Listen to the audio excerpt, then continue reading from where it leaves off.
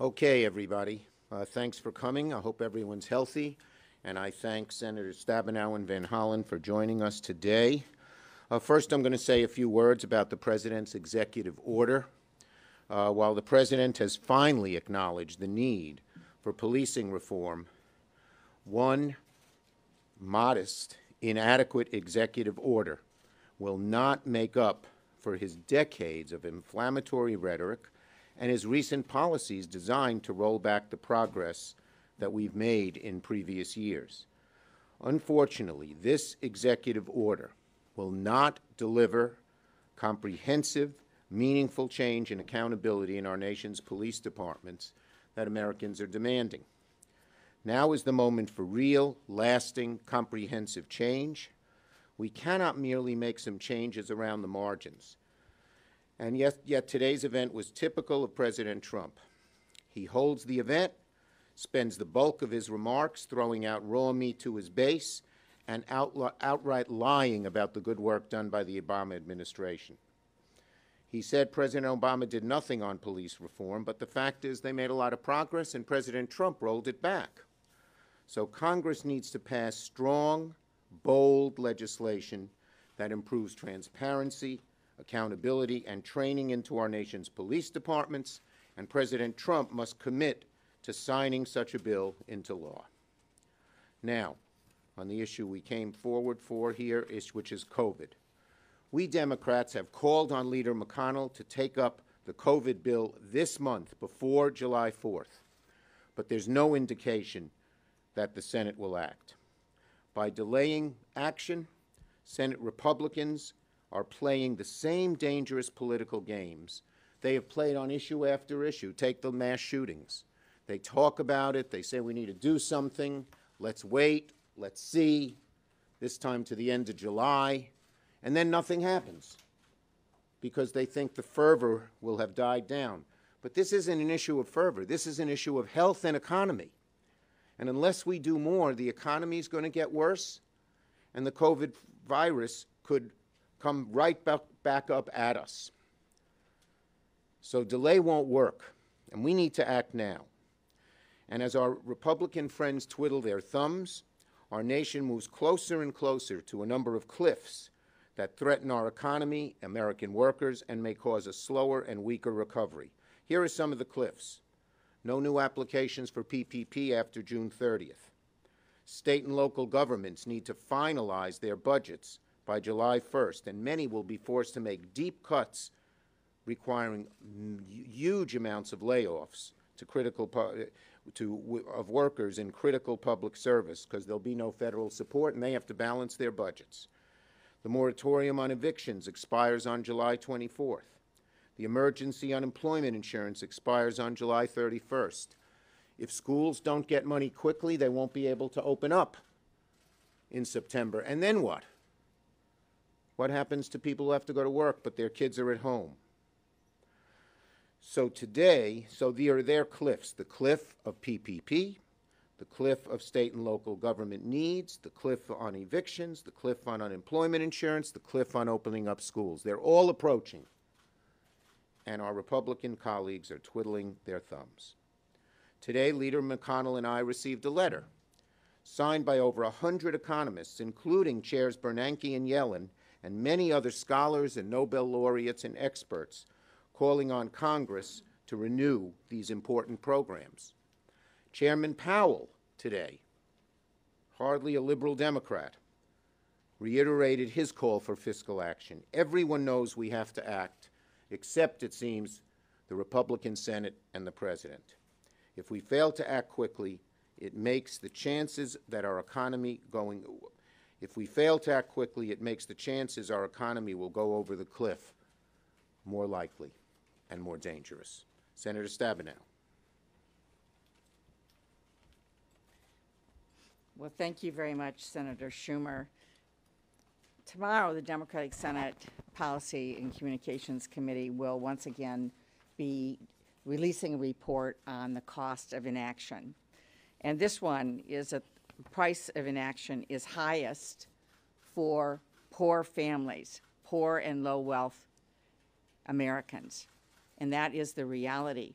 that millions of people face in our country. Before COVID-19, nearly 40 million Americans were already living in poverty. Imagine what it's like to be a woman of color who's a single mom with 2 children in school.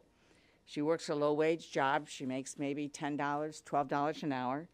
She's barely making ends meet. She's one of the more than 1/4 of Americans who don't even have $400 in the bank for an emergency, like the refrigerator breaks down or the car needs a new transmission. Then the pandemic hits. She still has to go to work because, like many women, many people of color, her job is viewed as essential. And she doesn't have the luxury of working from home like all of us do. She's praying she doesn't get sick from her customers. She doesn't have health insurance, already struggles to afford medical treatment, and most of all, she's worried about her kids. She's afraid she's going to bring home the virus and get them sick. And then what? She knows she can go to the local community health center where she's taking her children before, but the center is struggling to keep its doors open too, under the strain of the pandemic. And now the schools close. Who's taking care of them while she's at work? She's wondering how she'll make rent this month when she's already one of the 1 in 4 renters who pay more than half their income on housing, and now her income's dropped. And even if she can keep a roof over her children's head, she's worried about them getting enough healthy food to eat. And now she's among the 29% of Black Americans who doesn't have enough food to last the month. And meanwhile, she's wondering what she's supposed to do in terms of her time and technology to make sure her kids don't fall behind in school. This mom and her family and millions of other families are who we are fighting for. That's who the House of Representatives was fighting for when they passed the HEROES Act. This mom deserves a fair wage. She deserves heroes pay. You know, applause is not enough for her to take care of her family. She deserves hazard pay as an essential worker, and her family deserves the support provided by the HEROES Act passed by the House so she doesn't hit those cliffs that Senator Schumer was talking about. The bottom line's this. While Republicans continue to work on behalf of the wealthy and the well-connected, while Mitch McConnell continues to feel no sense of urgency to act when millions of hardworking Americans are in urgent need during this pandemic, House Democrats once again took action, and Senate Democrats are ready to act right now. We're going to continue to fight for every family to have a fair wage and a fair shot to work hard and make it in our country. Too many Americans are running out of time right now, and it's way past time Mitch McConnell took action.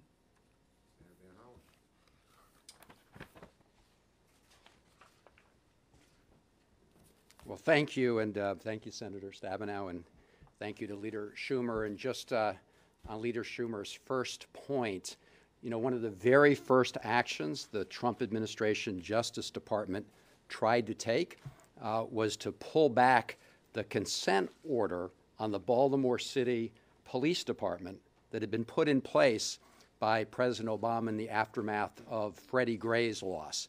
And they actually took it to court, and a judge ruled that they couldn't pull it back because it had been put in place just in time. But that was one of the very first things they tried to do. Look, we continue to hear every day from Americans who have lost loved ones as a result of COVID-19. As of today, more than 116,000 Americans have died, more than in any other country on earth.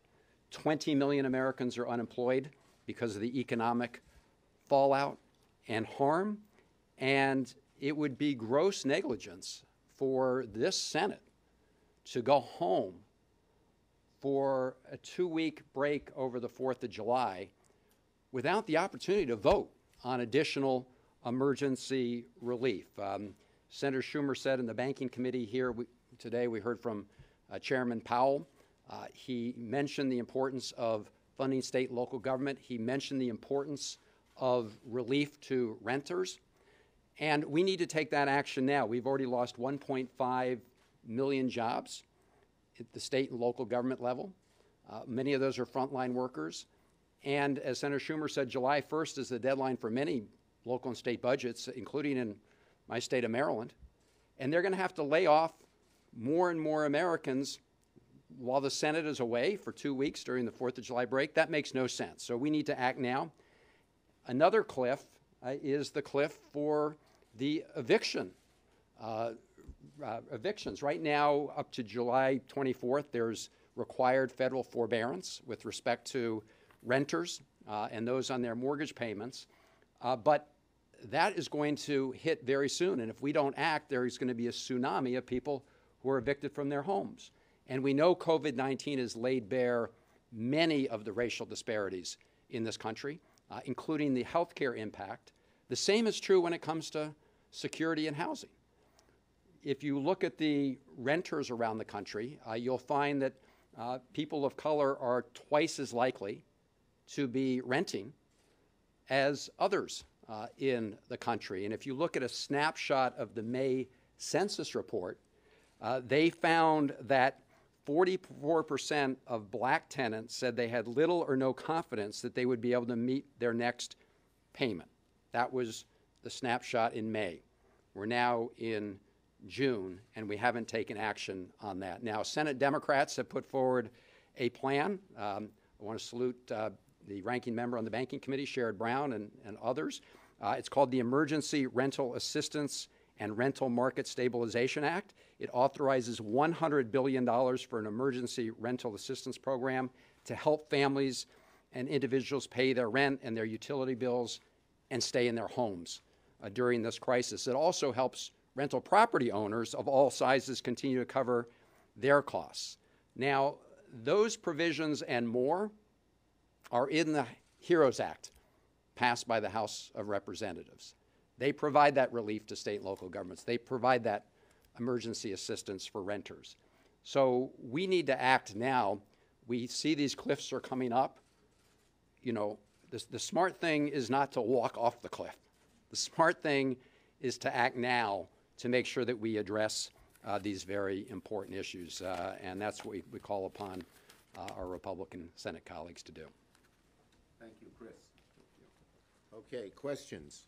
Senator Schumer, Leader McConnell said that he is going to put on the floor the Republican police reform bill. And he put it on Democrats to allow the 60 votes for it to move forward. Is that something that Democrats are willing to do to Look, negotiate this bill on the we floor? haven't even seen the bill yet, so it's premature to comment. I will say this. We heard from President Trump that he was going to have a very strong executive order, and it's weak tea. It's a very, very weak bill. It doesn't have the things that we need. On the things they said they might have, getting rid of chokeholds, it doesn't. It's more voluntary. Putting a national registry, it doesn't. It's more voluntary. So it's premature to comment. Let's wait and see what Tim Scott's bill is. I have no idea what's in it. Yes. Why not allow the debate to happen on the floor and then try to amend it on the floor rather than potentially blocking it on the front end? We haven't made any decisions. We're waiting to see Tim Scott's bill. Are you okay if Democrats come out and co-sponsor that bill? We're all waiting, I think, as a caucus to see what's in the bill. Yes. For you or for Senator Van Hollen, Larry Kudlow is one of the major economic advisors to President Trump, and he has said that he doesn't believe there is systemic racism in American society. Now, he's going to be helping negotiate the next CARES package, presumably with you guys. And Senator Van Hollen's brought up that there's racial inequities in housing. Absolutely. Is it a problem that someone with that belief is going to be involved on the other side? I think it's a negotiating? problem that he has that belief, and it's a problem that too many people in the administration have that belief. But we Democrats, when we negotiate the COVID bill, are going to stand firm, and it has to deal with the economic racial injustice that is endemic in America, whether it's health care or housing or feeding or anything else. Do you want to say something, Chris? No? I would only, I would refer Larry Kudlow to the statements of the head of the Atlanta Bank for the Federal Reserve, Mr. Bostic, who said very clearly we have of systemic racism in the economy. You have to be blind not to see it in many places. Yeah, I agree with Chris. You got to be blind not to see this. And if you say there isn't, you're not walking on the same earth that most people are. Yes? Schumer, are you worried at all about Amy McGrath losing her primary in Kentucky? Look, Amy McGrath is our candidate. She's a strong candidate. She's giving McConnell a run for his money.